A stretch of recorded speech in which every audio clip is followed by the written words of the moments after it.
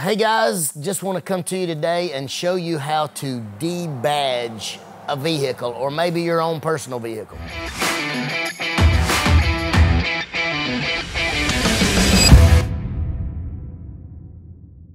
Now look, you don't have to be a professional. You can do it yourself at the house. I'm going to show you this expensive tool that you have to buy. You have to go to your grandpa's shed and get a roll of fishing line. Then what you want to do is get you a good piece of fishing line pulled out that you can use. I always have my handy dandy. Cut you a piece of fishing line.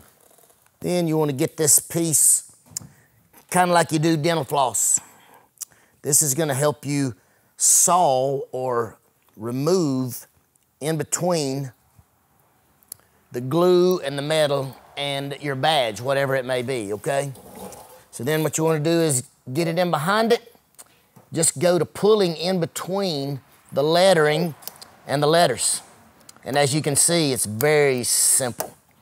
Oh, I've already broke my line, which is okay. That's why I pull out a whole lot of it. Okay.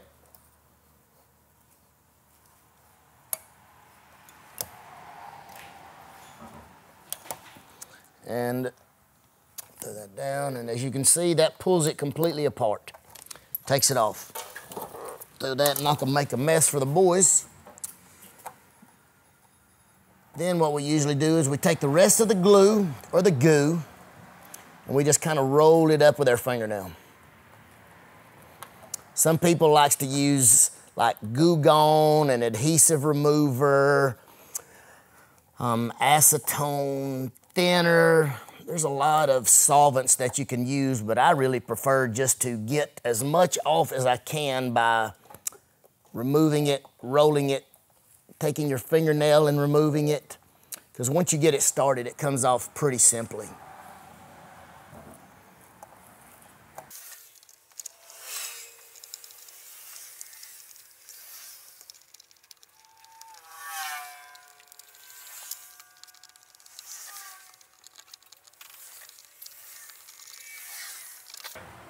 So we've went to the back and we've got in our cabinet of all of our specialty products. And look, this is a product that you can buy at your local hardware store. It's just Goo Gone. It's Pro Power Goo and Adhesive Remover. So what we do is we spray a little on there, maybe a little on the car so it doesn't run. Then we let it do its work. Let it do its business. We're not scrubbing, we're just kind of rubbing over it. So pretend that it's a cut on your car and you're trying to bandage the boo-boo.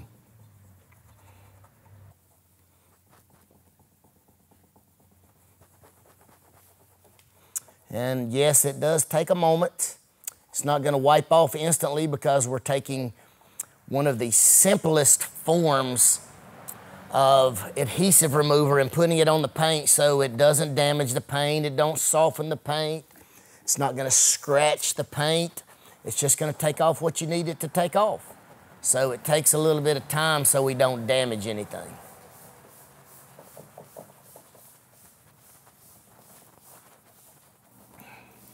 And we're getting there. About one more shot here and I think we're going to have it.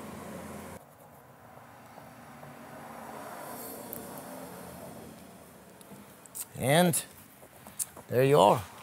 So I've actually went and got a bottle of rubbing alcohol. Now this is 91%. Most of the stuff you buy at the store is going to be 70, but it's going to be fine.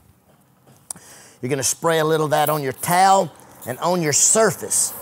What we're doing is we're just killing the adhesive remover, right? We don't want it to sit there and be eating nothing, causing any kind of damage to the paint. We're just going to be wiping off what we put on it. As you can see, it looks pretty well. You're always going to have a little bit of ghosting. You're always going to have that shadowing on there. We could even take our hand orbital polisher and polish that off and get that a little better. But as you can see, the car's not been polished recently. So we're just going to take and get all the goo off and the glue off, and there you have it. It is smooth. And again, you're always going to have that little ghosting, but there you have it. That's how you do it at home. It's going to be simple. It's going to be easy. So some people have asked, why do you debadge? Sometimes when you get one that's been neglected, and it has some very large lettering, and you notice that the lettering is going to be discolored. Instead of a red, it's a Pepto-Bismol pink. You can't get behind it.